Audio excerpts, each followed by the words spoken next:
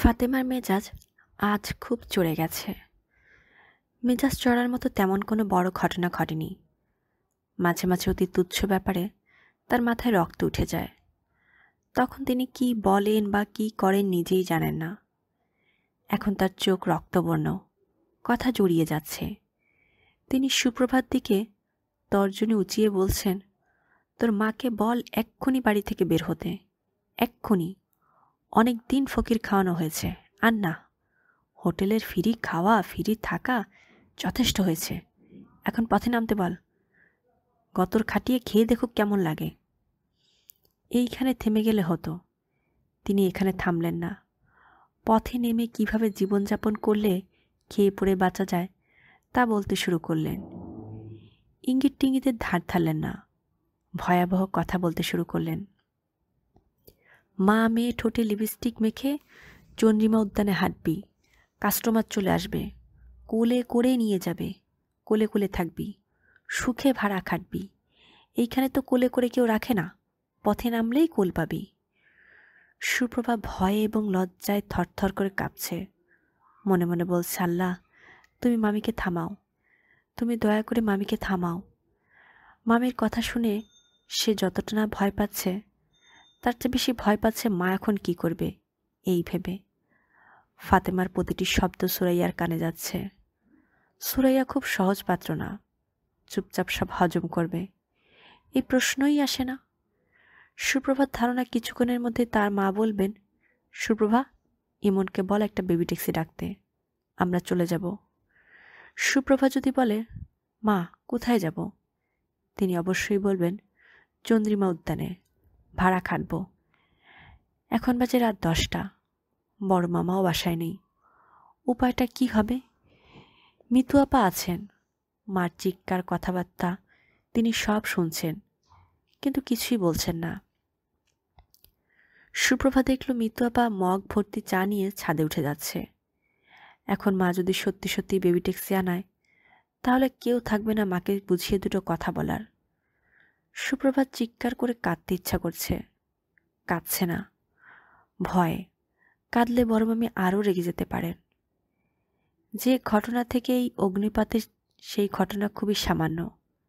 ফাতেমার পায়ে পানি এসে পা ফুলে গেছে। কাজের মেয়েকে বলেছেন 1 গামলা গরম পানি এনে দিতে, গরম পানিতে পা ডুবিয়ে বসে থাকবেন। সে পানি আনতে অনেক দেরি করল, কারণ সে সুরাইয়াকে দোতলায় ভাত দিতে গিয়েছিল। ফাতেমা বললেন, ভাত ঘরে দিয়ে আসতে হবে কেন, নিচে নেমে খেতে পারে না? কাজের মেয়ে বলল, আম্মা আমি ছোট মুখে অত বড় কথা বলি কেমনে? ভাত চাই ভাত দিয়ে আসি, চা চাই চা দিয়ে আসি, ফ্রিজের ঠান্ডা পানি চাই পানি দিয়ে আসি। আমার কাম হয়েছে সিঁড়ি বাওয়া। আম্মা আমারে ক্ষমা দেন, চাকরি অনেক করছি আর না। ফাতেমার বারুদের বস্তায় আগুন লেগে গেল। প্রথমে গরম পানির গামলা লাথি মেরে উল্টে দিলেন, শুরু করলেন চিৎকার। দুর্ভাগ্যক্রমে সুপ্রভা তখন তার সামনে, সে সরে পড়তে চেয়েছিল। ফাতেমা কঠিন গলায় বললেন, খবরদার মেয়ে নড়বি না, খবরদার বললাম। ফাতেমার চিৎকার থামার পর সুপ্রভা খুব সাবধানে দোতলায় উঠল, মার ঘরে উকি দিল। মা রাতের খাওয়া শেষ করেছেন, দেয়ালে হেলান দিয়ে খাটে বসে আছেন। তাকে দেখেই বোঝা যাচ্ছে চিৎকার চেঁচামেচি সবই কানে গেছে। তার চোখ মুখ অস্বাভাবিক শান্ত। এই অস্বাভাবিক শান্ত ভাবটা মারাত্মক। আজ খুবই ভয়ঙ্কর কিছু ঘটবে। সুরাইয়া মেয়ের দিক তাকিয়ে অত্যন্ত স্বাভাবিক গলায় বললেন, সুপ্রভা রাতের খাওয়া খেয়েছিস? সুপ্রভা ভয়ে ভয়ে বলল, হুঁ। ইমন ইমন খেয়েছে? হুম। আমাকে একটু পান সুপারি এনে দে তো, পান খেতে ইচ্ছে করছে, চুন আলাদা করে আনবি। আচ্ছা। সুপ্রভা পান আনতে নিচে গেল। মার ব্যাপারটা এখনো কিছু বোঝা যাচ্ছে না। অতি স্বাভাবিক আচরণ করছে, সেটাই অস্বাভাবিক। সুপ্রভার ভয় লাগছে। মিতু আপাকে ছাদ থেকে ডেকে নিয়ে আসতে ইচ্ছে করছে। মিতু আপা আশেপাশে থাকলেও একটা ভরসা। পিরিচি করে 2টা পান সুপ্রভা মার জন্য এনেছে। এক পাশে চুন, আর এক পাশে মৌরি, 2টা এলাচ, যেন পিচের দিক তাকালেই মার মনটা ভালো হয়ে যায়। সুপ্রভা। জি মা। ইমন কি করছে? পড়ছে। ওকে একটু ডাকতো, ওর সঙ্গে কথা আছে। আচ্ছা। তোর বড় মামা কি বাসায় আছে? জি না।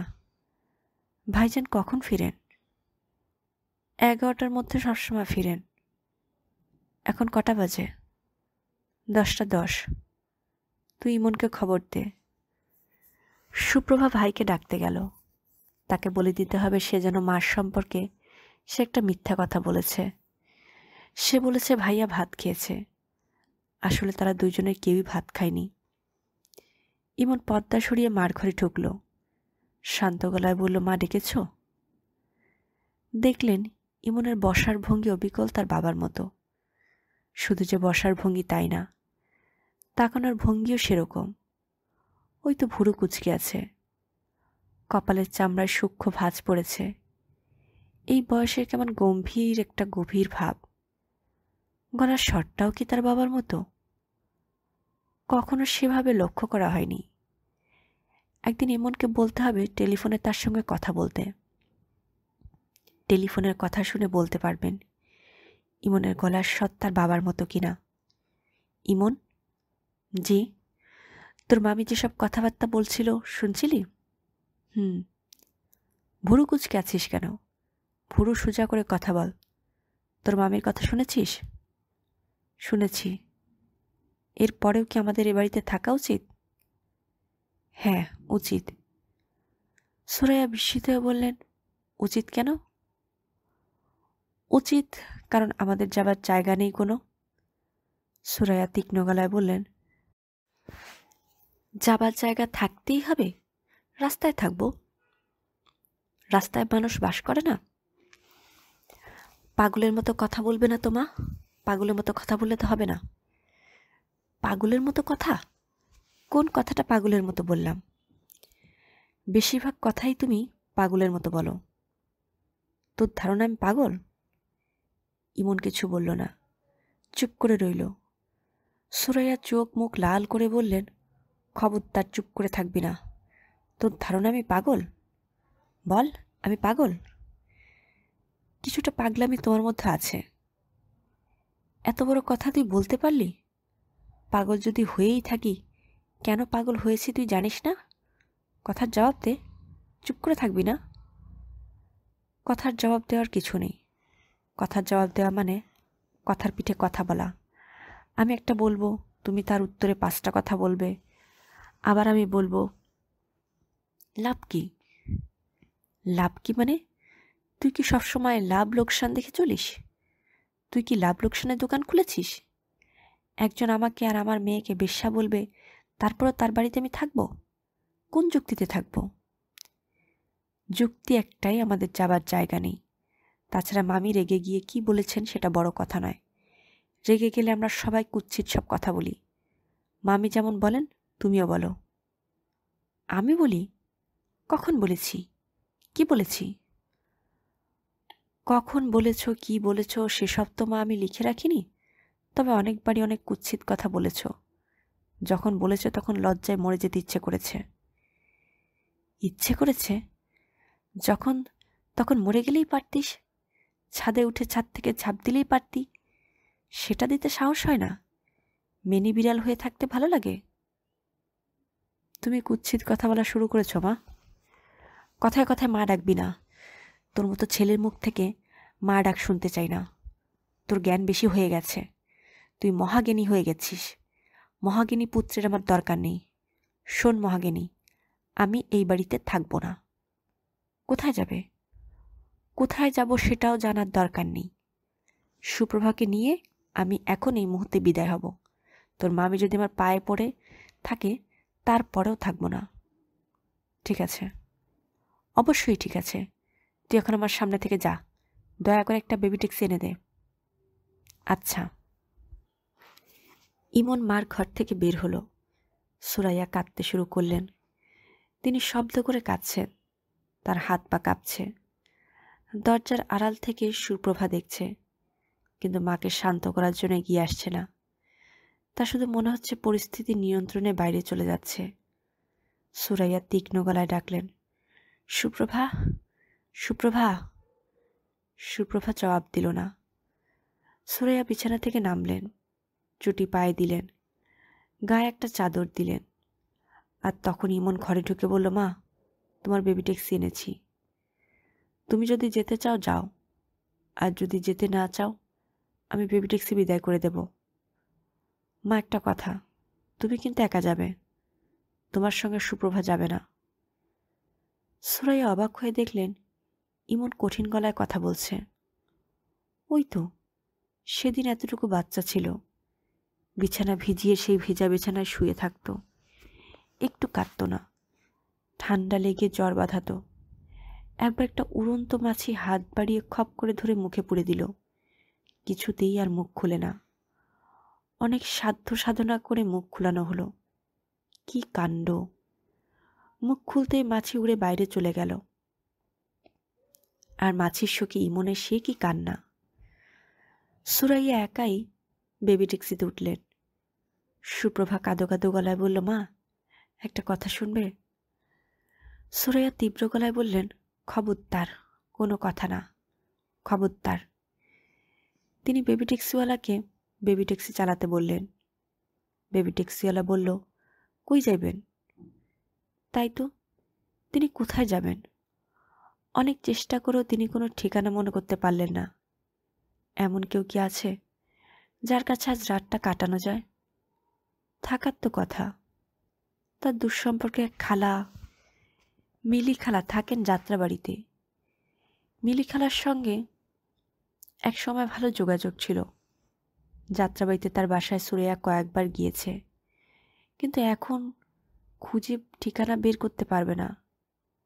কলেজ জীবনের কয়েকজন ঘনিষ্ঠ বান্ধবী ছিল, তার এখন কে কোথায় আছে কিছু জানেন না। আগে যে বাড়িতে থাকতেন সেই বাড়িতে গেলে কেমন হয়?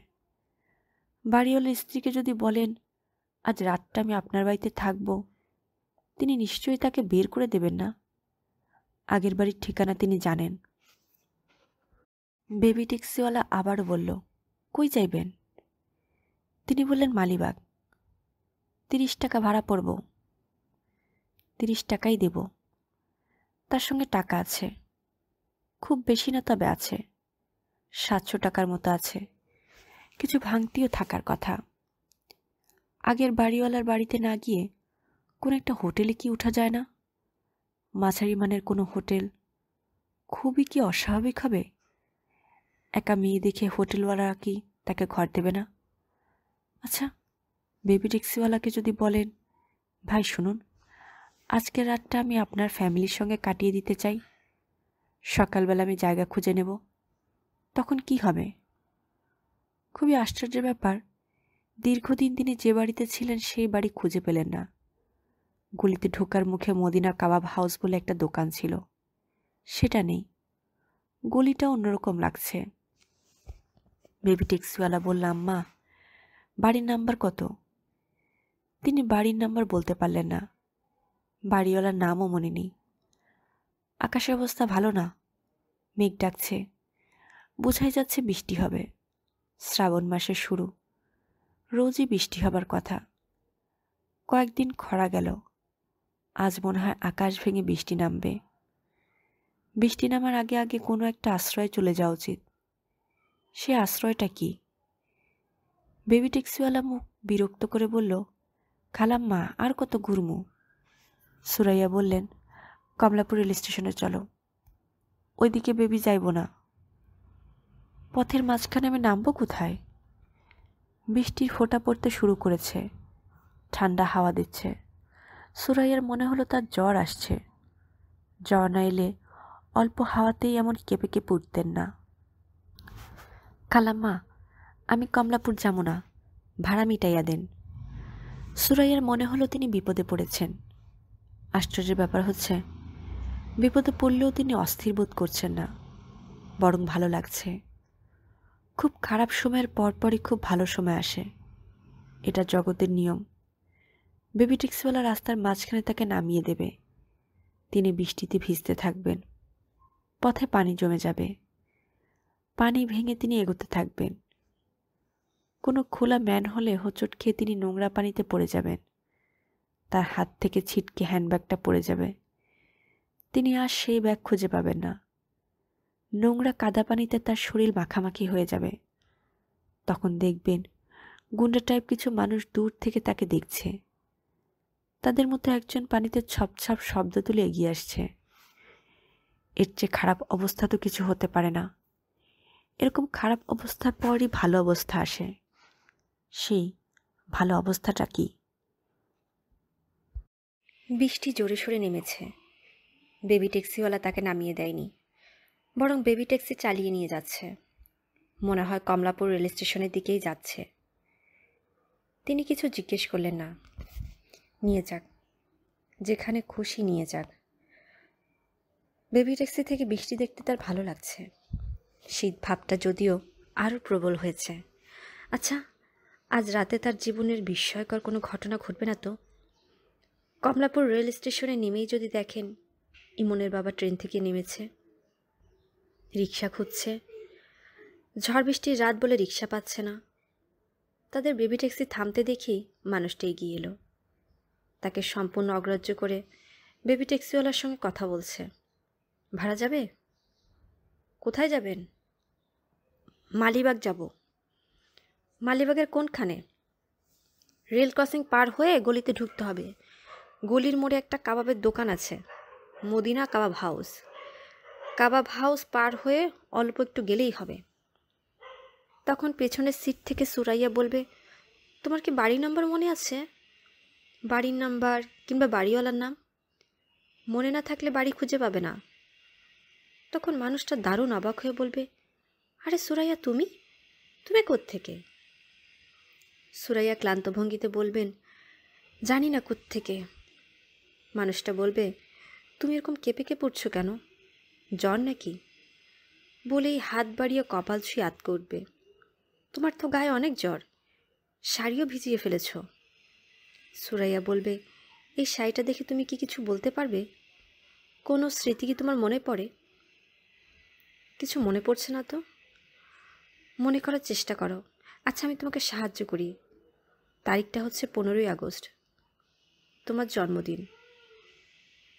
কিছুই মনে পড়ছে না? আর একটু চিন্তা করো। তোমার জন্মদিন আমি তোমাকে একটা উপহার দিলাম। তুমি প্যাকেট খুলে দেখলে একটি শাড়ি। তুমি বিস্মিত হয়ে বললে, এটা আমার উপহার? শাড়ি? আমি বললাম, তুমি অবাক হয়ে তাকালে। তখন আমি বললাম, শাড়িটা তোমাকে দিলেও পরবো আমি, এবং এই শাড়ি পরে সুন্দর হয়ে তোমার সামনে উপস্থিত হব। কাজে উপহারটা তোমার জন্যই হলো, তাই না? তুমি চেয়ে বলবে, হ্যাঁ, অবশ্যই আমার জন্য। এই শাড়ি আমি বছরে শুধু একবারই পরি, তোমার জন্মদিনে, 15ই আগস্ট। আজ 15ই আগস্ট। মজার ব্যাপার কি জানো? আজ যে তোমার জন্মদিন, তোমার ছেলেমেয়েরা তা জানে না। আজকের মতো দিনে তাদের কারণে বাড়ি থেকে বের হয়ে এসেছি। এসে অবশ্য ভালোই হয়েছে, তোমার সঙ্গে দেখা হয়ে গেল। সুপ্রভা কাঁদছে। ইমন গম্ভীর মুখে বসে আছে। বোনকে সান্ত্বনা দিয়ে কোনো কথা বলছে না। কিছুক্ষণ আগে মিতু এসেছিল, সে কিছুক্ষণ বসে উঠে চলে গেছে। সুপ্রভা কাঁদতে কাঁদতে বলল, ভাইয়া, মা এখন কোথায়? ইমন বলল, আমি কি করে বলবো কোথায়? তোমার দুশ্চিন্তা হচ্ছে না? হচ্ছে। খুঁজতে যাবে না? কোথায় খুঁজব? সুপ্রভা চোখ মুছছে। ইমন বোনের দিক তাকিয়েছে। তার চোখ মুখ কঠিন। তাকে দেখে মনে হচ্ছে সে খুব রেগে আছে। ভাইয়া, বাইরে খুব ঝড় বৃষ্টি হচ্ছে। বর্ষাকালে তো ঝড় বৃষ্টি হবেই। তোমার একটু দুশ্চিন্তা লাগছে না? সুপ্রভা, শোন, মায়ের পাগলামি যত দিন যাচ্ছে ততই বাড়ছে। কেউ মাকে কিছু বলছে না। মাকে বলা উচিত না? সেই বলাটাই বলেছি। মা আজ একটা ধাক্কার মতো খাবে, এতে তার লাভ হবে। ক্ষতিও তো হতে পারে। হ্যাঁ, ক্ষতিও হতে পারে। এই রিস্ক আমাদের নিতেই হবে। মা বাস করছে কল্পনার জগতে। মার জগতের সঙ্গে বাস্তবের জগতের কোনো মিল নেই। বাস্তব পৃথিবীটা কেমন তার দেখা উচিত। তুমি টিচারদের মতো করে কথা বলবে না তো ভাইয়া, আমার ভালো লাগছে না। তুমি এরকম শান্ত ভঙ্গিতে কীভাবে বসে আছো আমি সেটাই বুঝতে পারছি না। তুমি সত্যি মাকে খুঁজতে যাবে না? না, আমি বড় মামাকে নিয়ে মার খোঁজে যাব। বড় মামা সকালে চিটাগাং গিয়েছে, আজ রাতে ফিরবেন না। সুপ্রভা শোন, তুই আমার সামনে বসে কাঁদবি না, দেখতে খারাপ লাগছে। সুপ্রভা উঠে চলে গেল। যে ভঙ্গিতে গেল তাতে মনে হলো এক্ষুনি সে একাই বাড়ি থেকে বের হয়ে যাবে। সে গেল দোতলার বারান্দায়, রেলিং ধরে দাঁড়িয়ে থাকলো। তার চোখে মুখে বৃষ্টি পড়ছে, বৃষ্টির পানিতে এবং চোখের জল একাকার হয়ে যাচ্ছে। অনেকক্ষণ ধরে টেলিফোন বাজছে। মিতু উঠে গিয়ে রিসিভার হাতে নিয়ে হ্যালো বলতে ওপাশ থেকে টেলিফোন রেখে দিল। কিছুক্ষণ পর আবার টেলিফোন। মিতু রিসিভার হাতে নিয়ে বলল, কে নবনী? ওপাশে কিছুক্ষণের জন্য নীরবতা। তারপরে নবনীতার বিস্মিত গলা, আপনি কি মিতু আপা, তাই না? কি করে বুঝলেন আমি টেলিফোন করেছি? আমার ইএসপি পাওয়ার আছে, আমি আগেভাগে অনেক কিছু বুঝতে পারি। জান, আপনি ঠাট্টা করছেন। মোটেই ঠাট্টা করছি না, মাঝে মাঝে আমি পারি, প্রমাণ দেব? দিন তো। এই মুহূর্তে তুমি একটা সাদা ড্রেস পরে আছো। শাড়ি পরেছো না সালোয়ার কামিজ পরেছো তা বলতে পারছি না, তবে পোশাকের রং সাদা। হয়েছে? হয়নি। ও আচ্ছা, আমি সবসময় বলতে পারি না, মাঝে মাঝে পারি। বলুন তো, আমি কী রঙের পাথরের দুল পরেছি? বলতে পারছি না। সবুজ পাথরের দুল, পান্নার ইমিটেশন। আমার বড় চাচা অস্ট্রেলিয়া থাকেন, ইমিগ্র্যান্ট। উনি দেশে বেড়াতে এসেছেন, কারোর জন্য কিচ্ছু আনেননি, শুধু আমার জন্য সবুজ রঙের পাথরের দুল। প্রথমে আমি ভেবেছিলাম রিয়েল, পরে জানলাম ইমিটেশন। তোমার একটু মন খারাপ হলো? জি, তবে মন খারাপ ভাব বেশিক্ষণ থাকেনি। দোলজোড়া যে কি সুন্দর, দেখলেই আপনার মাথা ঘুরে যাবে। আচ্ছা, একদিন দেখব। আপা শুনুন, আপনি কি করে বললেন যে আমি সাদা কাপড় পরে আছি? আমি তো বলতে পারিনি। না, পেরেছেন। আমি আসলে মিথ্যা করে বলেছি, পারেননি। আমি সাদা সালোয়ার কামিজ পরেছি। এই সেটটা আমার মা আমাকে কিনে দিয়েছেন। গতবার দিল্লিতে গেলাম, দিল্লি থেকে কেনা। দিল্লিতে একটা আন্ডারগ্রাউন্ড মার্কেট আছে, পালিকা বাজার। মা পছন্দ করে কিনেছেন। আমার দুই চোখের বিষ। সাদা হচ্ছে বিধবার রং, তাই না আপা? আমার ফেভারিট কালার কি জানেন? আমার ফেভারিট কালার হচ্ছে রেড। আমি একটা বইয়ে পড়েছিলাম, লাল রং যাদের প্রিয় তারা মানুষ হিসেবে খুব ভালো হয়। আপা শুনুন, আমার এখন টেলিফোন রেখে দিতে হবে। আপনি কি আমার জন্য ছোট্ট একটা কাজ করে দিতে পারবেন? হ্যাঁ পারবো। ইমনকে কিছু বলতে হবে? জি, আগামী পরশু ওনার আমাকে পড়াতে আসার কথা। ওই দিন আমার ছোটো খালার ছেলের বার্থডে, আমাকে বার্থডেতে যেতে হবে। ইমনকে বলবো সে যেন তোমাকে পড়াতে না যায়? না না, আমি পড়া মিস দিতে চাই না, এমনিতে আমি খুব খারাপ ছাত্রী। আপনি শুধু বলবেন উনি যেন একটু দেরি করে আসেন। একটু দেরি মানে কতক্ষণ দেরি? 1 ঘন্টা? আচ্ছা 1 ঘন্টা। আপা, আসলে আমি জন্মদিনে যেতেই চাচ্ছিলাম না, কিন্তু আমার ওই কাজিন আমাকে খুব পছন্দ করে। খুব পছন্দ করে শুনে আপনি আবার অন্য কিছু ভেবে বসবেন না। ওর বয়স হলো 7 বছর। ও আচ্ছা, তাহলে আপা আমি এখন রাখি। আপনার সঙ্গে কথা বলতে আমার এত ভালো লাগে, মনে হয় কত দিনের যে চেনা। আচ্ছা আপা, আপনাদের ওদিকে কি বৃষ্টি হচ্ছে? হচ্ছে, আমাদের এদিকেও হচ্ছে। বর্ষাকাল আমার কাছে জঘন্য লাগে, বৃষ্টি বৃষ্টি বৃষ্টি। তবে সবচেয়ে জঘন্য লাগে শীতকাল। শীতকালে চামড়া ফেটে যায়, এই জন্য। আমার আবার খুব ড্রাই স্কিন কি না। আপা আপনার স্কিন কীরকম, অয়েলি না ড্রাই? ঠিক জানি না, আমার মনে হয় মাঝারি ধরনের। আপনার গায়ের রং তাহলে শ্যামলা। শ্যামলা মেয়েদের স্কিন হয় নর্মাল, আর যারা খুব ফর্সা তাদের স্কিন হয় খুব ড্রাই, নয়তো খুব অয়েলি হবে। এই জন্য মাঝে মাঝে আমার কাছে মনে হয় শ্যামলা হয়ে যে কেন জন্মালাম না। লোকে আমাকে কালো বলতো, লোকের বলায় কি আসে যায়, তাই না আপা? হ্যাঁ তাই। আচ্ছা এখন রাখি, খোদা হাফেজ। সরি সরি, আল্লাহ হাফেজ। আমার এক হুজুর আছেন, উনি আমাকে বলেছেন কখনো যেন খোদা হাফেজ না বলি, সব সময় যেন আল্লাহ হাফেজ বলি। দুটো তো একই। না, এক না, কী যেন একটা ডিফারেন্স আছে। আচ্ছা, আমি হুজুরকে জিজ্ঞেস করে আপনাকে জানাবো। টেলিফোন রেখে মিতু ঢুকলি ইমনের ঘরে। সহজ স্বাভাবিক গলায় বলল, ইমন, তুই উঠে কাপড় পর তো, এক জায়গায় যাব। কোথায়? কমলাপুর রেল স্টেশনে। আমার সিক্স সেন্স বলছে ফুপু কমলাপুর রেল স্টেশনে বসে আছেন। ইমন বিরক্ত গলায় বলল, তুই তোর সিক্স সেন্স ফাজলামি আমার সঙ্গে করবি না। তোর ধারণা হয়েছে মা কমলাপুর রেল স্টেশনে, তুই সেই ধারণার কথা বলবি? রেগে যাচ্ছিস কেন? রাখছি না। অবশ্যই রাখছিস, যত রাখছিস তত কুজো হচ্ছিস। ঘাস সোজা করে বসতে পারিস না, hand back of Dhaka. Baby ট্যাক্সিতে উঠেই মিতু হাসি হাসি মুখে বলল, আচ্ছা শোন, তোকে একটা জটিল প্রশ্ন জিজ্ঞেস করি। তুই তো আবার ঠান্ডা মাথার ছেলে, ভেবে চিন্তে জবাব দে। মনে কর একটা ছেলে এবং একটা মেয়ে ছোটবেলা থেকে একসঙ্গে বড় হয়েছে। তাদের মাঝে তুই তুই সম্পর্ক।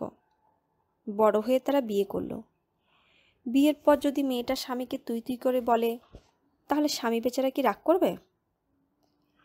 ইমন জবাব দিচ্ছে না, বিস্মিত হয়ে তাকিয়ে আছে। মিতু হালকা গলায় বলল, তোকে আরও কিছু হিন্টস দিয়ে দিই। ধরে নে ছেলে এবং মেয়ে ফার্স্ট কাজিন। এ কি, এরকম রাগি চোখে তাকিয়েছিস কেন? ঠাট্টা করছি, আমি ঠাট্টাও করতে পারবো না? ইমন বলল, এ ধরনের ঠাট্টা আমার পছন্দ না। মিথু হাই তুলতে তুলতে বলল, ঠাট্টা পছন্দ না? তাহলে ঠাট্টা না, সত্যি কথাই বলছি। এখন বল, বিয়ের পর তোকে আমি যদি তুই তুই করে বলি, তাহলে কি তুই রাগ করবি? আচ্ছা বাবা, যাক, জবাব দিতে হবে না। বিয়ের পর তুমি করেই বলবো। বিয়ের পর কেন, এখন থেকেই বলবো। ইমন তাকিয়ে আছে, কি বলবে ভেবে পাচ্ছে না। মিতু বলে, এই তুমি তো ভিজে যাচ্ছ, আর একটু সরে এসে বসো। বলেই মিতু হাসতে শুরু করলো। তার হাসি আর থামেই না। ইমন খুব চেষ্টা করছে মিতুর উপর রাগ করতে পারছে না, বরং অন্যরকম মায়ায় সে অভিভূত হয়ে পড়ছে। তার কাছে মনে হচ্ছে সে তার একটা জীবন এই বিচিত্র মেয়েটির মুখের দিকে তাকিয়ে কাটিয়ে দিতে পারবে। সুরাইয়া তার পুত্র এবং কন্যাকে ডেকে পাঠিয়েছেন। দুজনকে একসঙ্গে তিনি সচরাচর ডাকেন না। যখন ডাকেন তখন বুঝতে হবে গুরুতর কিছু বলবেন। গুরুতর ধরনের কথা বলার নতুন কোনো পরিস্থিতি তৈরি হয়নি। কমলাপুর রেল স্টেশন থেকে তিনি শান্ত ভঙ্গিতেই ফিরেছেন। রাতে ভাত খেয়েছেন। ফাতেমা এসে তার কথাবার্তার জন্য ক্ষমা চেয়েছে। ক্ষমা প্রার্থনা আন্তরিক ছিল। ফাতেমা বলেছেন, সুরাইয়া, দেখো আমি বোকা একটা মেয়ে, বোকার কথা ধরতে নাই। তোমার যেমন স্বামীর সন্ধান নাই, আমারও তেমন ছেলে মেয়ের সন্ধান নাই। ছেলে দুটো কোথায় আছে জানি না, তারা কি খায়, কোথায় ঘুমায়, কিছুই জানি না। আমার মেয়ে মিতু আমার সঙ্গে কথা বলে না, বোকা মা, তার সঙ্গে আবার কি কথা? তোমার ভাই 7 দিনে 10 দিনে একটা কথা বলে। আমি কোনো গল্প শুরু করলে পাশ ফিরে ঘুমিয়ে পড়ে। এখন সুরাইয়া, তুমি যদি আমার কথা ধরো, আমি কি করব? বলেই ফাতেমা কাঁদতে শুরু করলেন। কোনো মেকি কান্না না, হাও মাও কান্না। সুরাইয়া বললেন তিনি কিছুই মনে করেননি। ভাবির পর তার কোনো রাগ নেই। রাগ থাকলে তিনি ফিরে আসতেন না। তিনি ছেলে মেয়ের উপর রাগ করে চলে গিয়েছিলেন। কাজের বাড়ির পরিস্থিতি এখন খুবই স্বাভাবিক বলা চলে। এই স্বাভাবিক পরিস্থিতিতে পুত্রকন্যাকে ডেকে পাঠানোর অর্থ সুপ্রভা এবং ইমন কেউই বুঝতে পারছে না। দুইজন একসঙ্গে ঘরে ঢুকল। সুপ্রভার চোখে ভয়। ইমনকে দেখে কিছু বোঝা যাচ্ছে না। সুরাইয়া চুল আঁচড়াচ্ছিলেন। একসময় তার মাথা ভর্তি চুল ছিল, এখন চুল খুবই পাতলা হয়ে গেছে। চিরুনি ধরতেই ভয় লাগে। মাথায় চিরুনি ছোঁয়ালেই গাদা গাদা চুল উঠে আসে। তিনি সুপ্রভার দিকে তাকিয়ে বললেন, তোমরা বসো। ইমন খাটে বসল। সুপ্রভা দরজা ধরে আগের জায়গাতেই দাঁড়িয়ে রইল। কেমন আছো তোমরা? ইমন বলল, ভালো। সুপ্রভা মনে মনে বলল, আসল কথা বলে ফেলো মা, টেনশন লাগছে। বেশিক্ষণ এরকম টেনশনে থাকলে আমারও তোমার মতো চুল পেকে যাবে। সুরাইয়া সুপ্রভার দিকে তাকিয়ে বললেন, তোমাকে না বসতে বললাম, তুমি দরজা ধরে দাঁড়িয়ে আছো কেন? সুপ্রভা ভাইয়ের পাশে বসল এবং মনে মনে বলল, তোমার ভয়ে দরজা ধরে দাঁড়িয়ে আছি মা, যাতে বিপদ দেখলে দৌড়ে পালাতে পারি। সুরাইয়া বললেন, তোমাদের দুই ভাই বোনকে ডেকেছি একটা প্রশ্ন জিজ্ঞেস করার জন্য। তোমরা সত্যি জবাব দিবে। তোমাদের কি ধারণা আমার মাথা খারাপ হয়ে গেছে? গাদাখানিক কথা বলার দরকার নেই, হ্যাঁ কিংবা না। ইমন বলল, না। আমাকে ভয় পেয়ে কিছু বলার দরকার নেই। তোমাদের কি ধারণা সেটা খোলাখুলি বলো। সুপ্রভা মনে মনে বলল, খোলাখুলি বললে তুমি আমাকে মোরব্বা বানিয়ে ফেলবে। সত্যি কথা তোমাকে বলা সম্ভব না। সুরাইয়া বললেন, কিছুদিন ধরে আমার মনে হচ্ছে আমার মাথা এলোমেলো হয়ে যাচ্ছে। তোমাদের সঙ্গে খারাপ ব্যবহার করছি না? সুপ্রভা, তুমি বলো, আমি কি তোমার সঙ্গে খারাপ ব্যবহার করি? সুপ্রভা বলল, হ্যাঁ মা, করো। তবে খারাপ ব্যবহারটা এখন গা সয়া হয়ে গেছে। খারাপ ব্যবহার যখন করো মনে হয় সব ঠিকঠাক আছে, যখন ভালো ব্যবহার করো তখন মনে হয় কোনো একটা গন্ডগোল হয়েছে। এই যে এখন তুমি সুন্দর করে কথা বলছো, এখন খুব ভয় লাগছে। ভয়ে আমার পানি পিপাসা পেয়ে গেছে। সুপ্রভাকে বিস্মিত করে সুরাইয়া হেসে ফেললেন, শব্দ করে হাসলেন। সুপ্রভা এবং ইমন অবাক হয়ে মার খিলখিল হাসি শুনল। সুরাইয়া ছেলের দিকে ফিরে হাসি মুখে বললেন, তোর বোনটাকে ভালো রসিক হয়েছে, মজা করে কথা বলা শিখেছে। বিয়ের আগে আমিও খুব রসিক ছিলাম। ক্লাসে আমি যা বলতাম তাই শুনে আমার বন্ধুরা হেসে গড়াগড়ি খেত। বিয়ের পর সব মেয়ে কিছুটা বদলায়, আমিও বদলালাম।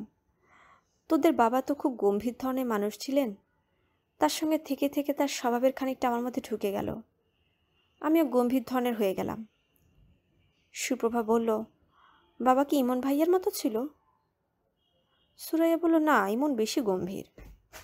মা ঠিক বলেছ। ইমন ভাইয়াকে মজার কিছু বলো, দেখবে সে হাসার বদলে ভুরু কুঁচকে ফেলেছে। ভুরু কুঁচকানোর অভ্যাস তোদের বাবারও ছিল, তবে মজার কথা বলে সে খুব হাসত। একবার রাতে ভাত খেতে বসে তোদের বাবাকে কি যেন বলেছি, সে এমন হাসতে শুরু করলো যে শেষে শ্বাসনালীতে ভাত ঢুকে গেল, প্রায় মারা যাবার জোগাড়। সুপ্রভা বলল, কি সর্বনাশ, তুমি বাবাকে মেরে ফেলার ব্যবস্থা করেছিলে, বলেছিলে কি? কি বলেছিলাম মনে নেই, মনে করার চেষ্টা করো তো মা, আমার খুব শুনতে ইচ্ছা করছে। বাবার সম্পর্কিত প্রতিটি খুঁটিনাটি জিনিসই তো তোমার মনে থাকে, এটাও নিশ্চয়ই মনে আছে। সুরাইয়া হঠাৎ গম্ভীর হয়ে গেলেন।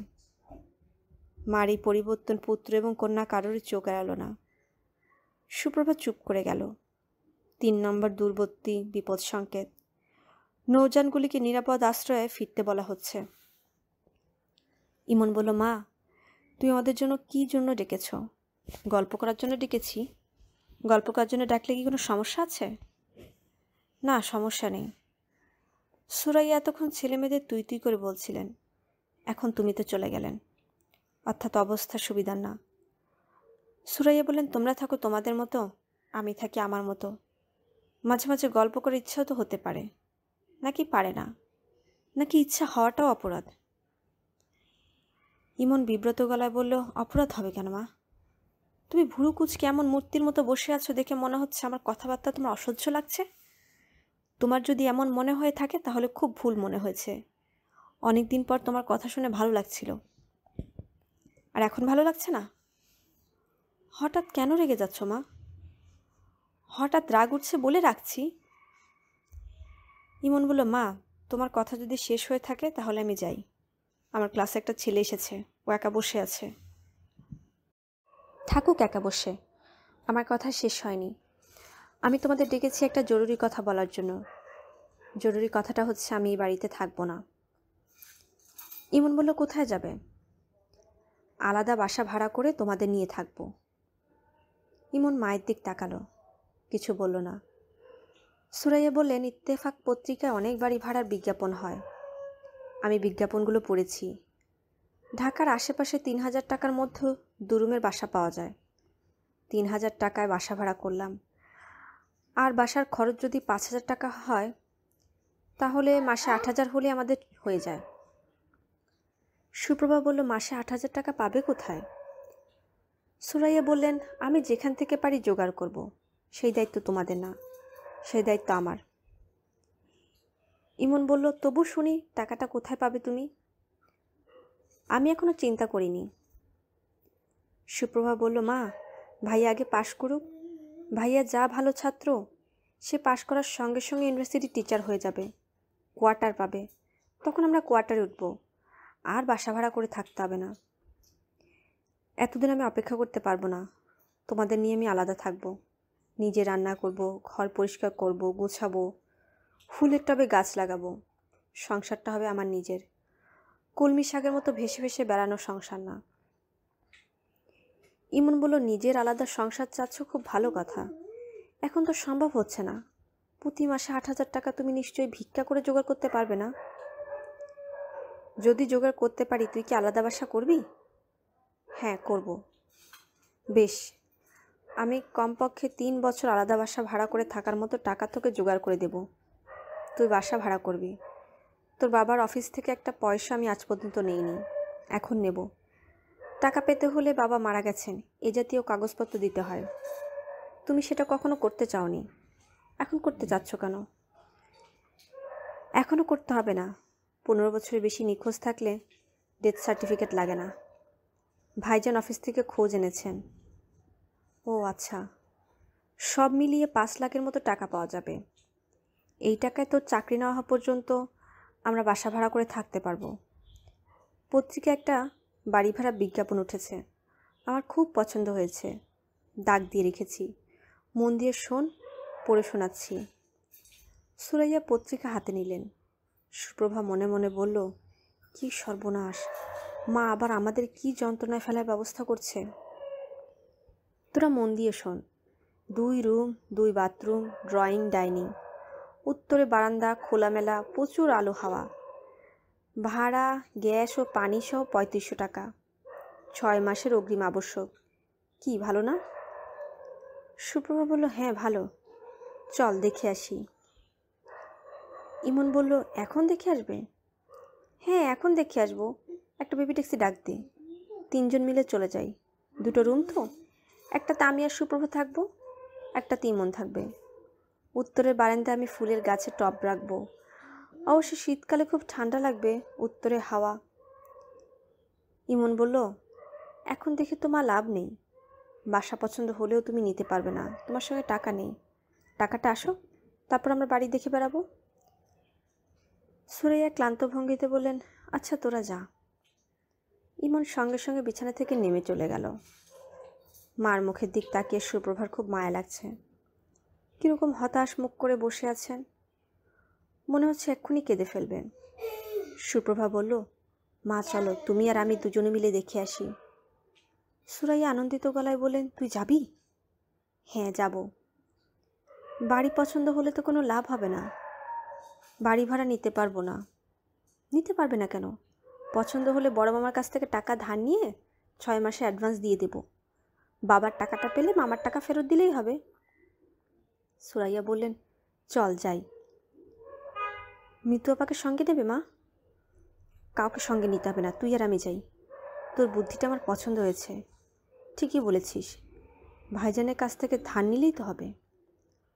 সুপ্রভা ইচ্ছে করছে জিজ্ঞেস করে, এতদিন পর হঠাৎ তোমার আলাদা বাড়ি নেবার ইচ্ছে হলো কেন? জিজ্ঞেস করলো না। মার মেজাজ এখন ভালো, সেই ভালোটা বজায় থাকুক। প্রশ্ন শুনে মা যদি আবার উল্টে যান, তাহলে সমস্যা হবে। সুপ্রভার ধারণা, তার মার মগজের ভেতর মাকড়সার মতো দেখতে কিছু পোকা বাস করে। পোকাগুলো হলো মেজাজ খারাপের পোকা। এরা মাঝে মধ্যে গর্তের মধ্যে থেকে বের হয়ে আসে, তখন মা অন্য মানুষ হয়ে যান। পোকাগুলো এখন গর্তের ভেতর লুকিয়ে আছে, থাকুক। খুঁচিয়ে এদের গর্ত থেকে বের করা কোনো দরকার নেই। বাসা থেকে সুরাইয়ার খুবই মন খারাপ হলো। একতলা অন্ধকার, ছাতা পড়া স্যাঁতসেঁতে ঘর, এক চিলতে বারান্দা। সেই বারান্দার সামনে পাহাড় সমান বাড়ি দাঁড়িয়ে আছে। দিনের বেলাতেও বারান্দা অন্ধকার। সুপ্রভা বলল, বাদুরদের থাকার জন্য এই বাড়িটা খুব ভালো মা, 24 ঘন্টা অন্ধকার। এই বাড়ির নাম হওয়া উচিত ছিল বাদুর ভিলা। সুরাইয়া বিরক্ত গলায় বললেন, তাহলে আলো হাওয়া এইসব মিথ্যা কথা কেন লিখল? সুপ্রভা বলল, মিথ্যা কথা বললে দোষ হয় মা, লিখলে দোষ হয় না। উপন্যাসিকরা যে ক্রমাগত মিথ্যা কথা লিখেন, তাদের তো দোষ হয় না। সুরাইয়া বললেন, চল ফিরে যাই। সুপ্রভা বলল, বের হয়েছি যখন চট করে ফিরবো কেন? চলো রিক্সা নিয়ে ঘুরতে থাকি, টুলেট দেখলেই রিক্সা থেকে নেমে পড়ব। এটা মন্দ হয় না, ভাড়া বাড়ি সম্পর্কে একটা ধারণা হবে। পিপাসা পেয়েছে মা, ঠান্ডা এক কোণ কোক কিনে দেবে? রাতে ঘুমোতে যাওয়ার সময় ইমন দেখে বিদেশি টিকিট লাগানো একটি খাম বালিশের উপর পড়ে আছে। ইমনের বুক ধক করে উঠল। কার লেখা? ছোট চাচার। নিশ্চয়ই দুপুরবেলা এসেছে, কেউ একজন লুকিয়ে রেখেছে। এমন সময় রেখে দিয়েছে তার বালিশের উপর যেন ঠিক ঘুমোতে যাওয়ার আগে তার চোখে পড়ে এবং সে আনন্দে অভিভূত হয়। সেই কেউ একজনটা কে? মিতু? অবশ্যই মিতু। মিতু ছাড়া এই কাণ্ড আর কে করবে? কতদিন পরে ছোট চাচার চিঠি এসেছে। ইমনের খাম খুলতেও মায়া লাগছে। খাম খুললেই তো চিঠি শেষ। এর চেয়ে যতক্ষণ পারা যায় খাম হাতে নিয়ে বসে থাকা যাক। ছোট চাচাকে দেখতে ইচ্ছে করছে। কেমন হয়েছেন ছোট চাচা কে জানে? হুট করে কোনো একজন মেম সাহেবকে বিয়ে করে ফেলেননি তো? ইমনের ধারণা ছোট চাচার কোনোদিন বিয়ে হবে না, কারণ ছোট চাচাকে স্বামী হিসেবে পাবার জন্য যে পুণ্যবল দরকার, সেই পুণ্যবল খুব কম মেয়ের আছে। চিঠির সম্বোধন ইংরেজিতে হলেও চিঠিটা বাংলায় লেখা, এমনভাবে লেখা যেন বাচ্চা ছেলেকে লেখা হচ্ছে, যেন ইমন আগের মতোই, তার বয়স বাড়েনি। মাই ডিয়ার হার্ডনাট, কেমন আছিস রে বেটা? ভুলভুলি গুলগুলি, অনেক দিন তোদের খোঁজ খবর নিতে পারিনি, কারণ আমার হয়েছে মাথার ঘায়ে কুত্তা পাগল অবস্থা। ভুল বললাম, শুধু মাথার ঘা না, সর্বাঙ্গে ঘা। জেল টেল খেটে একাকার। দুটা ব্রাজিলিয়ান ছেলের সঙ্গে এক রুম শেয়ার করতে থাকতাম। ওরা ড্রাগ ডেলিভারির সঙ্গে যুক্ত ছিল। ওদের পুলিশ ধরল, সঙ্গে আমাকেও ধরল। ওদের সাজা হলো 10 বছর করে। আমার বিরুদ্ধে কোনো প্রমাণ নেই, তারপরেও ঝাড়া 3 বছরের জেল।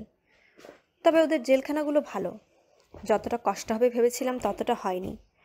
তোদের কিছু জানাইনি, তোরা শুনে কষ্ট পাবি তাই। এমনিতে তোদের কষ্টের সীমা নেই। গোদের উপর বিস্ফোরা, গোদের উপর ক্যান্সার করে লাভ কি? জেলে থাকার সময় প্রায়ই তোকে স্বপ্নে দেখতাম। একটা স্বপ্নে দেখি তুই রিক্সা থেকে পড়ে পা ভেঙে ফেলেছিস। আমি ছোটাছুটি করে তোকে হাসপাতালে নিয়ে যাচ্ছি। তুই কান্নাকাটি কিছুই করছিস না, মুখ ভোঁতা করে আমার গলা জড়িয়ে ধরে রেখেছিস। স্বপ্ন দেখে খুবই মনটা খারাপ হয়েছিল। জেল থেকে বের হয়েছি, সঙ্গে বেশ কিছু টাকা নিয়ে। এদেশের জেলে কয়েদিরা নানান ধরনের কাজকর্ম করে, তার জন্য পারিশ্রমিকও পায়। সেই পারিশ্রমিক জমা থাকে, কয়েকবার শেষ হলে টাকাটা দিয়ে দেওয়া হয়। জেল খাটা মানুষ তো আর চট করে চাকরি জোগাড় করতে পারে না, এই টাকাটা তখন কাজে লাগে। যাই হোক, আমার জেল রোজগার থেকে তোকে কিছু পাঠালাম। তুই সুপ্রভাকে দামি একটা কোনো উপহার কিনে দিবি। ভাবিকে অবশ্যই একটা ভালো শাড়ি কিনে দিবি। তোর যত বন্ধু বান্ধব আছে সবাইকে কিছু না কিছু গিফট দিবি। শুধু তুই নিজে কিছু নিবি না। টাকাটা কিরে বেটা, তোকে কেমন প্যাঁচে ফেলে দিয়েছি? তোর উপহার আমি নিজে নিয়ে আসবো। বেটা রে, তুই ভালো থাকিস। তোকে একটা কথা বলি, আমি যখন খুব বড় রকমের ঝামেলায় পড়ি, চোখ অন্ধকার দেখি, তখন তোর ছোটোবেলার ছবিটা মনে করার চেষ্টা করি। গম্ভীর ধরনের একটা শিশু, অসম্ভব বুদ্ধি, যে বুদ্ধির সবটাই সে গোপন করে রাখে। বুদ্ধির চেয়ে বেশি যার মায়া, যে মায়াও সে কাউকে দেখাতে দেয় না, গোপন করে রাখে। যখন সে সুন্দর ছবিটা মনে ভেসে ওঠে, তখন দুঃখ কষ্ট আর গায়ে লাগে না। বেটা, আজ যাই, পরে তোকে আরও লম্বা চিঠি দেব। ইতি তোর ছোট চাচা। চিঠির সঙ্গে $100 দুটো নোট। ইমন বাতি নিভিয়ে মশারি ভেতর ঢুকে গেল। ছোট চাচার চিঠিটা সে গালে চেপে ধরে রাখল। তার কেন জানি মনে হচ্ছে ছোট চাচা অনেক দূর থেকে হাত বাড়িয়ে তার গাল ছুঁয়ে রেখেছেন এবং মুখে বলছেন, লক্ষ্মী সোনা, চাঁদের কোনা, ভুন ভুন, খুন খুন, শুন শুন, ভুলবুলি, গুলগুলি, পুলপুলি। রাত প্রায় 1টা বাজে। জামিলুর রহমান বারান্দায় হাঁটাহাঁটি করছেন। তার ঘুম আসছে না, মাথা দপদপ করছে। মাথায় পানি ঢাললে ভালো হতো। একা একা মাথায় পানি ঢালা যায় না। এত রাতে কাউকে ডেকে তুলতে ইচ্ছা করছে না। ঘুম না এলে মানুষ কি করে তার জানা নেই। ঘুমের সমস্যা তার কখনো হয়নি। সারাদিন পরিশ্রমের পর রাতে ঘুমোতে যেতেন, সঙ্গে সঙ্গে ঘুম আসতো। বয়স বাড়লে মানুষের ঘুম কমে যায়। তার বয়স বাড়ছে, ঘুম কামার এটাও একটা কারণ হতে পারে। শোভন এবং টোকনের কাণ্ড কারখানাও তার মনে হয়তোবা চাপ দিচ্ছে।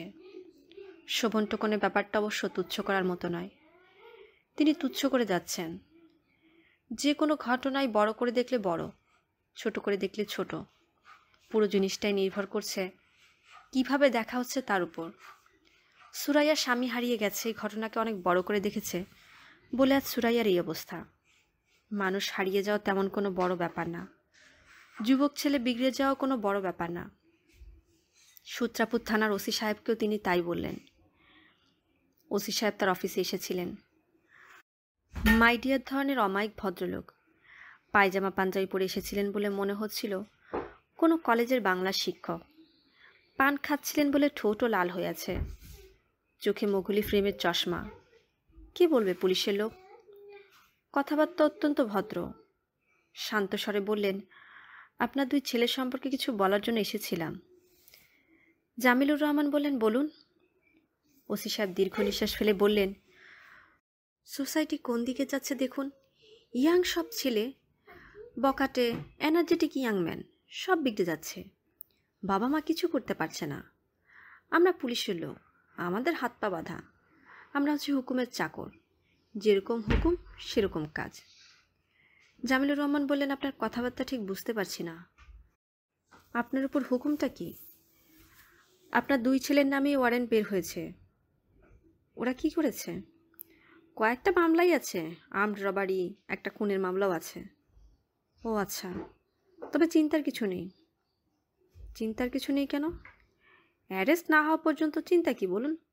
অবশ্য অ্যারেস্ট হলে চিন্তার ব্যাপার আছে। নন বেরেবল ওয়ারেন্ট, জামিন হবে না, দীর্ঘদিন মামলা চলবে। অবশ্য মামলাতে শেষটা কিছু হবে না। এসব মামলায় সাক্ষী পাওয়া যায় না, কেউ সাক্ষী দিতে চায় না, সব বেকুসুর খালাস। সেটাও 2-3 বছরের ধাক্কা।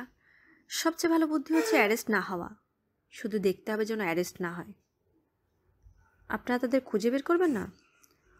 ওসি সাহেব নিচু গলায় বললেন, আপনার সঙ্গে একটা অ্যারেঞ্জমেন্ট আসা যাক। মাসে আপনি 50,000 করে টাকা দেবেন, বাকিটা আমরা দেখব। প্রতি মাসে আপনাদের 50,000 করে টাকা দিতে হবে? জি। এই টাকাটা দিলে আপনারা কি করবেন? তাদের দেখেও না দেখার ভান করবেন? আমাদের অনেক সিস্টেম আছে, সেসব আপনার না জানলেও চলবে। এই ধরনের ছেলেদের নিরাপত্তারও ব্যাপার আছে, দলে দলে রাইভেলরি। আমরা এক ধরনের প্রোটেকশনও দিব। ব্যাপারটা কি এই দাঁড়াচ্ছে যে মাসে মাসে 50,000 করে টাকা দিলে আপনারা আমার দুই পুত্রকে অ্যারেস্ট করবেন না এবং প্রোটেকশন দিবেন, পাহারা দিয়ে রাখবেন? ওসি সাহেব হাসলেন। জামিলুর রহমান বললেন, আমি কোনো টাকা পয়সা দেব না, আপনারা দয়া করে ছেলে দুজনকে গ্রেফতার করুন। ওসি সাহেব আবারও হাসলেন, আগের চেয়ে মধুর ভঙ্গিতে হেসে বললেন, এখন বলছেন অ্যারেস্ট করুন, তারপর যখন সত্যি সত্যি করব তখন ছুটে আসবেন। দীর্ঘদিন এই লাইনে আছি, পিতামাতার ঘটনাগুলো আমি জানি। যখন ছুটে আসবেন তখন আর পথ থাকবে না। ওসি সাহেব, আমি ছুটে আসব না। ওদের বিরুদ্ধে মামলা খুব শক্ত, যদি খুন প্রমাণ হয় ফাঁসিটাসিও হয়ে যেতে পারে। অপরাধ করলে শাস্তি হবে। ঠিকই বলেছেন, ক্রাইম অ্যান্ড পানিশমেন্ট, দস্তয়েভস্কির লেখা অসাধারণ বই, ছাত্রজীবনে পড়েছিলাম। পুলিশে ঢোকার পর পড়াশোনা বন্ধ। ভাই তাহলে উঠি, পরে আসবো, আপনার সঙ্গে আরও আলাপ আছে। জি আচ্ছা। জামিলুর রহমান বিরক্ত মুখে সারা দুপুর অফিসে বসে রইলেন, বিরক্ত এবং চিন্তিত। পুলিশ যখন বলে আরও আলাপ আছে, তখন শঙ্কিত হওয়া ছাড়া পথ থাকে না, কারণ পুলিশের আলাপ শেষ হতে চায় না। আলাপ চলতেই থাকে, আলাপের শাখা প্রশাখা বের হতে থাকে। তিনি বাড়ি ফিরলেন সকাল সকাল, বলতে গেলে সারাটা সন্ধ্যা বারান্দায় কাঠের চেয়ারে ঝিম ধরে বসে রইলেন। তার মন ভালো নেই, তিনি চিন্তিত। তাকে দেখে এটা কেউ বুঝল না। ফাতেমা তাকে চা দিতে এসে নিত্যদিনের মতো ঝগড়া বাঁধিয়ে দিলেন। থমথমে গলায় বললেন, তোমার সঙ্গে আমার একটা ফাইনাল কথা আছে। জামিলুর রহমান ক্লান্ত গলায় বললেন, বলো। আমি এই বাড়িতে থাকবো না, তুমি আমাকে আলাদা ফ্ল্যাট করে দিবে। আমি সেই ফ্ল্যাটে আমার ছেলে মেয়েদের নিয়ে থাকবো। এখানে থাকতে সমস্যা কি? এখানে আমি কেন থাকবো? এখানে আমার কে আছে? ছেলেরা আছে, না মেয়ে আছে, না তুমি আছো? তাহলে থাকবো কেন? জীবনে তুমি একটা মিষ্টি কথা আমাকে বলেছো, একটা শাড়ি কিনে এনে আমাকে বলেছো, ফাতেমা তোমার জন্য শাড়িটা কিনলাম, বলেছো? কথা বলছো না কেন? খুব মাথা ধরেছে, কথা বলতে ইচ্ছে করছে না। মাথা তো ধরবেই, আমাকে দেখলেই সবার মাথা ধরে যায়। এক কাজ করো, আমাকে বাদ দিয়ে দাও। বাদ দিয়ে এমন কাউকে নিয়ে আসো যাকে দেখলে মাথা ধরবে না, যাকে দেখলে গলা মিষ্টি হয়ে যাবে, মিষ্টি মিষ্টি গলায় বলবে চান সোনা, ময়না সোনা। ফাতেমা কথা বলে যাচ্ছে, জামিলুর রহমান চায়ের চুমুক দিচ্ছেন। মনে হচ্ছে তিনি অদৃশ্য একটা গোলকের ভেতর বসে আছেন। গোলকের বাইরে যারা আছে তাদের কারোর সঙ্গে তার যোগ নেই। এখন নিশুতি রাত, তিনি বারান্দার এই মাথা থেকে ও মাথা যাচ্ছেন। মাথা দপদপ করছে, কিছু ভালো লাগছে না। তার ছেলেরা খুনের মামলায় জড়িয়ে গেছে। খুন? তিনি নিজে অর্থবিত্তের পাহাড় বানাতে বসেছেন কার জন্য এবং কেন? হঠাৎ তার ইচ্ছে করলো পা থেকে স্যান্ডেল জোড়া খুলে ফেলে হাঁটতে শুরু করেন। গেট খুলে বাইরে নামবেন, তারপর রাস্তা দিয়ে হাঁটতে শুরু করবেন। কখনোই পেছনে তাকাবেন না। হাঁটতে হাঁটতে একসময় হয়তো সমুদ্রের কাছে পৌঁছে যাবেন। জামিলুর রহমান তার শরীরে এক ধরনের উত্তেজনা অনুভব করলেন। তাকালেন গেটের দিকে। সামান্য হাঁটলেই গেট, গেট খুললেই রাস্তা। তিনি ছোট্ট করে নিঃশ্বাস ফেললেন। তিনি বুঝতে পারছেন এই উত্তেজনা সাময়িক, কিছুক্ষণের মধ্যে উত্তেজনা কমে যাবে।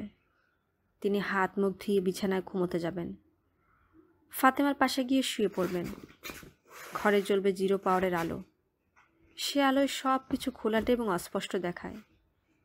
তিনি এমনভাবে শুবেন যেন ফাতেমার মুখ দেখতে না হয়। ফাতেমার নাকে কি একটা সমস্যা হয়েছে, নাক দিয়ে নিঃশ্বাস নিতে পারে না, হা করে ঘুমায়। হা করা মুখ দেখতে কদাকার লাগে। ফাতেমার বিশাল শরীর হয়েছে, নিঃশ্বাসের সঙ্গে সঙ্গে তার প্রকাণ্ড ভুঁড়ি উঠানামা করে, সেটা দেখতেও কদাকার লাগে। অনেক অনেক কাল আগে ফাতেমা নামের একটি কিশোরী মেয়েকে তিনি বিয়ে করেছিলেন। মেয়েটা তার বুকের কাছে মাথা এনে 2 হাতে তাকে জড়িয়ে না ধরে ঘুমোতে পারত না। কোথায় গিয়েছে সেই সব দিন? আজ তার পাশে মৈনাক পর্বত হা করে ঘুমিয়ে থাকে। ঘুমের ঘরে ফাতেমা যখন হাত বাড়ায়, তিনি অতি সাবধানে সে হাত সরিয়ে দেন, যেন ফাতেমার ঘুম না ভাঙে।